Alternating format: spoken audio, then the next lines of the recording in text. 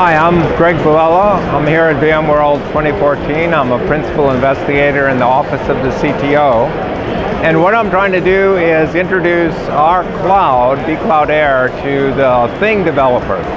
Thing developers are the folks who put compute in your refrigerator. This area is generally referred to as the Internet of Things. All the things of our lives are going to be communicating to something. And the cloud seems to be an important factor in the Internet of Things. That's where a lot of the data is going to flow.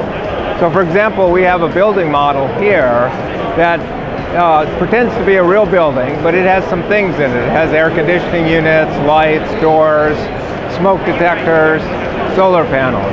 And those things are connected to each other through a gateway here. This gateway is currently being marketed by Intel, and it collects data from all the things in the building and does a little bit of local analysis.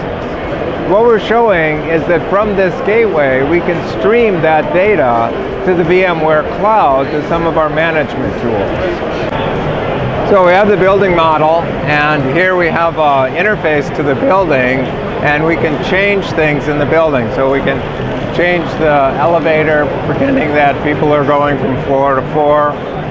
We can change the solar panels on the roof, and we can even create an emergency mode where the building changes color, simulating a smoke detector.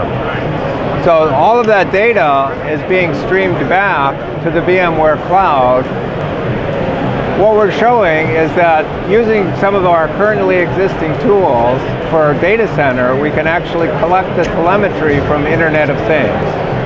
This is vCloud Operations Manager running in vCloud Air, collecting data from a smart building.